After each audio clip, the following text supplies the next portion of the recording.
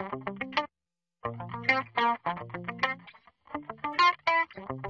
this video, I'd like to try to explain a term which comes up a number of times in Tanakh, and that's called El HaChomish. We find that somebody got killed when he struck El HaChomish.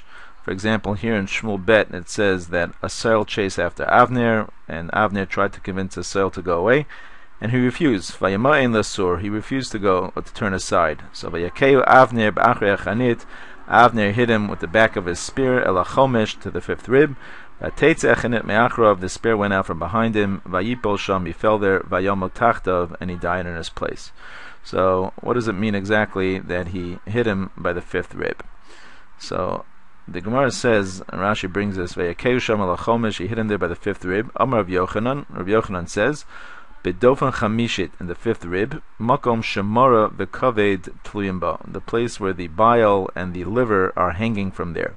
Bile is such a thing that was just created in the liver, so this is the rib that is basically covering the liver. So I just wanted to play around here with Google Body to try to discover what this is exactly.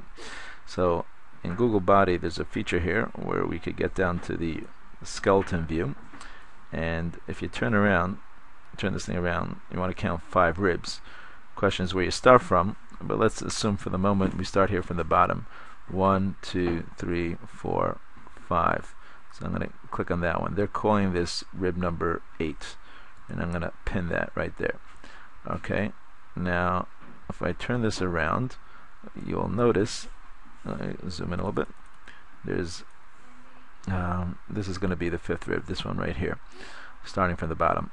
Now there's this orange thing over here, and if you click on that, that is actually the liver. So you could see how this rib covers the liver, and presumably a spear that would go through this rib, through the rib cage at this point would hit the liver, and that would deliver a deathly blow. So that is perhaps what it means that he hit him in the fifth rib. Okay, I hope you enjoyed this. Thank you.